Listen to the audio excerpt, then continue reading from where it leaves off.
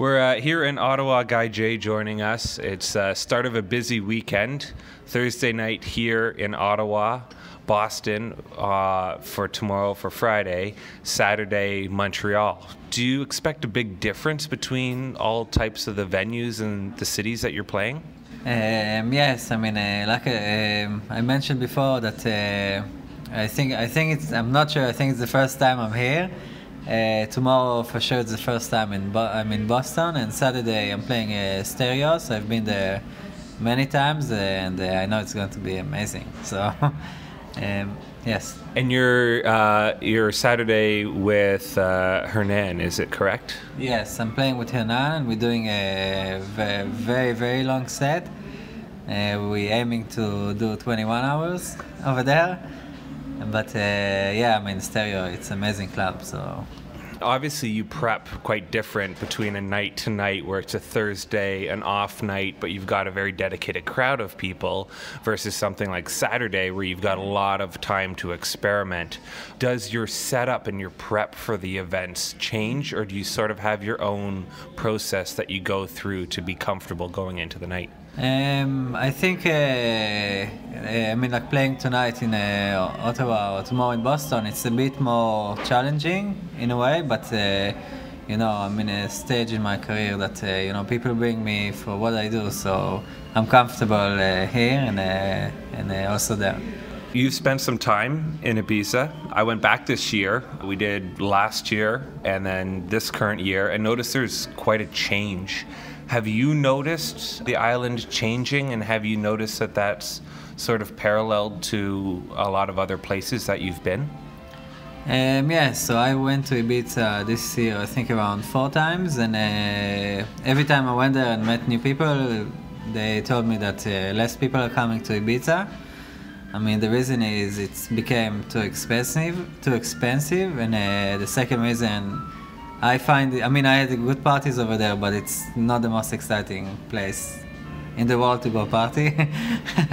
I mean, yeah, so, I mean, now you have a lot of great parties in Croatia, in Hungary, I mean, Germany, Holland, so people are, you know, and today it's very easy to travel, so you don't have to make the effort to go to Ibiza and spend 300 euros a night in a hotel. So, it's changing, but I think it's also good because maybe it will bring the scene a little bit more to the ground. I mean, it became like people are jumping over the head. I mean, also the promoters and the clubbers. So, yeah, I mean, there's a lot of amazing places to go in the world for a good party. Do you have any hopes for electronic music in 2019? Yeah, I mean, now electronic music, it's booming everywhere in the world, you know, so I think today even the underground became like commercial today. I mean, you have big names in the techno or tech house scene that playing in festivals all over the world, so yeah, it's very, I mean, the last few years it's been amazing, and I see it's getting better and better. What's the one remix that either you were going to do or it was going to do for you and it fell through that you wish would have happened? I love to do a lot of remake for all the tracks, so, you know, like tracks that were released in the end of 90s. So for that I don't need anyone's permission, I just take the track and I remake it. Yeah, I made some stuff for like Evolution, Phoenix, Trendsetters, Roaches, a lot of different tracks that for me are classics. Is there a song that you had tried to remix and then you found you couldn't release, or you couldn't really, it just didn't quite work out for you, that you decided, okay, I'll leave that and maybe come back to it? Yeah, it happens also with remixes that I was supposed to do for other labels. I think if you don't feel it's going to work, then I don't think the concept of a remix is to do a better version of the original, just to give another view of the original. And if it's not working out, then it's not working out. And that's pretty interesting, because a lot of artists that I've had a chance to chat with have always said, you know, I've got a contract. If I don't fulfill the contract, I feel as though I've let that artist down. Whereas it sounds as though if you haven't given the artist what you believe is the right change in their content, that you would have let the artist down. Is that sort of how you feel about it? Not to sound too selfish, but at the end of the day, I need to feel good about. I mean, it's art. It's not. I know there's contracts and expectations involved in the music industry, but it's art we are dealing with. So if you don't feel it as a musician, then so it's not going to happen. Is there an artist in Canada that you're supporting right now that you really like? I love a lot Clarion is doing amazing music. Tim Panner is doing great stuff. At the moment I cannot think of more. I mean, there's a great people who, like Tiga, and there's a great label like Micro Castle, which is from Canada. So yeah, there's great stuff coming from here, of course. I've got a list of 10 questions here. They're all different topics. Do you want to pick one of those numbers, and I'll ask you a question about it? So pick a number between 1 and 10. 7. Number 7, other genres of music.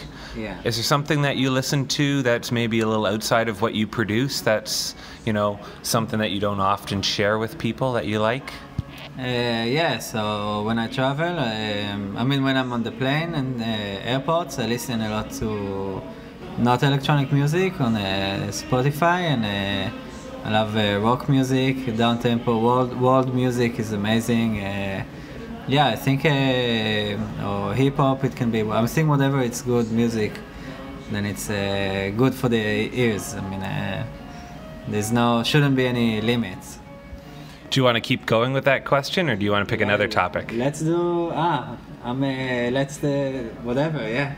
Okay, Yeah. I'll ask you another question then. Yeah. If you had a chance to produce something else, what other genre do you think you would love to spend some time, if you could, to produce?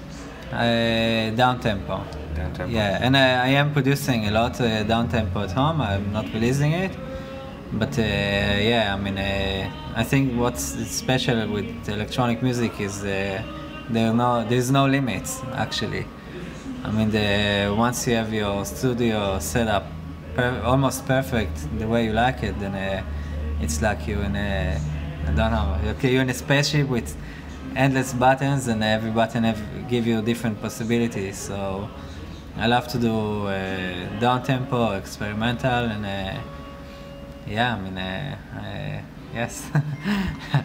Do you want to pick another number? Do you want me to ask you another question Number about 4. that? Number 4 is Ibiza. We already talked a little bit about it earlier. I wonder if your perception of the island has changed throughout the time that you've been involved in going. Have you felt at the start of your career it was a different place than it is now? Like, is it more important now? Was there another point in time where, getting an event or a gig there was extremely important, whereas at the beginning it was or wasn't? I think when I started traveling, of course you hear about Ibiza. And when I went there, it was exciting. But today, I think, it's not only about music. Everything changed today with the internet and social networks. So people can see there are other amazing places to visit in the world for nightlife.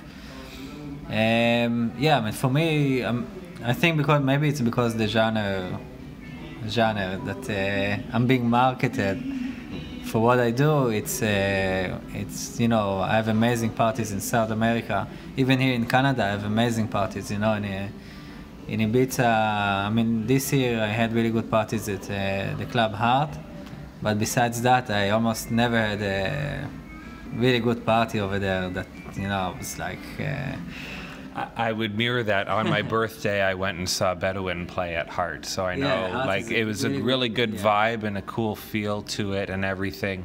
And still something that I had only had a chance to experience some of the big venues a couple times, so it was quite neat and different from my perspective. So, pick one more number. Or? Yeah, 9. Number 9 is new music. Is there somebody that you're really feeling right now that you are really impressed with, and you think maybe you would suggest, well, watch for them as we come through in the next couple months? Yes, I mean, I have my label, Lost and Found, so I'm lucky I get to discover and get to know a lot of great producers. Buddha Kid is one of them, Eli Nissan, Roy Rosenfeld. There's a lot of great producers. The thing is that it's hard for me also to discover because I don't have a lot of time besides things that are related for the label. But there's J Dec, he makes amazing music. Jimster makes really good stuff. You need to dig.